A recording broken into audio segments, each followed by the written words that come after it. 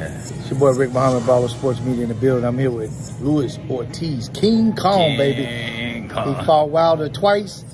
Who you got? Yeah, you know, Wilder's winning tonight.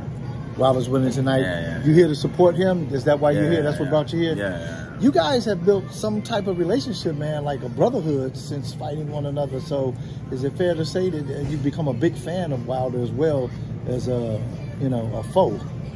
Yeah, you know, Wilder is way massive. Yeah. Yeah. Good guy. All around. Yeah, all around. Any predictions? What does he need to do to win? What does he need to do? It's knockout. Knockout. Yeah. What, any round? Yeah. 4 to 6, 4 to 7. It's not early. It's not. Yeah, early. He gonna make a statement tonight. Yeah. And get it over with. Yeah. All right, champ. Thanks for your time, right, Luis Ortiz, King Kong, baby. Let's go, champ. Yeah. Much respect, boy. Yeah, you too.